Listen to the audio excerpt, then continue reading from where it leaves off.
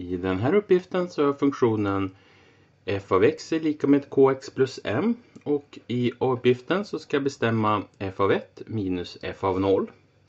Och det jag gör då det är att jag stoppar in ettan istället för x först i funktionen.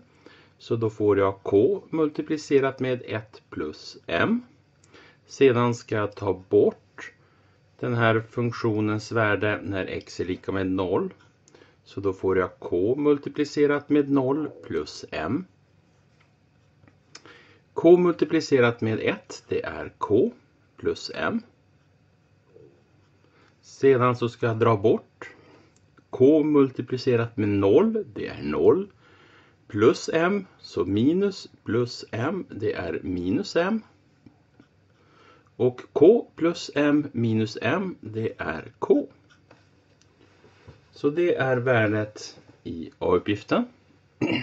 I B-uppgiften så ska jag titta på en punkt som är a plus 1. Så då stoppar jag in a plus 1 först istället för x här. Så får jag k parentes a plus 1 plus m. Då har jag skrivit funktionen här. Men jag har stoppat in a plus 1 där. Sedan ska jag dra bort minus.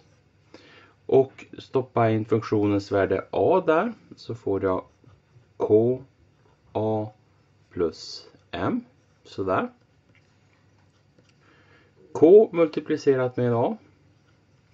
K multiplicerat med 1 plus m. Minus k multiplicerat med a. Minus plus blir minus. Så. Plus m minus m, de tar ut varandra. Ka minus Ka, de tar ut varandra. Och svaret blir K även i B.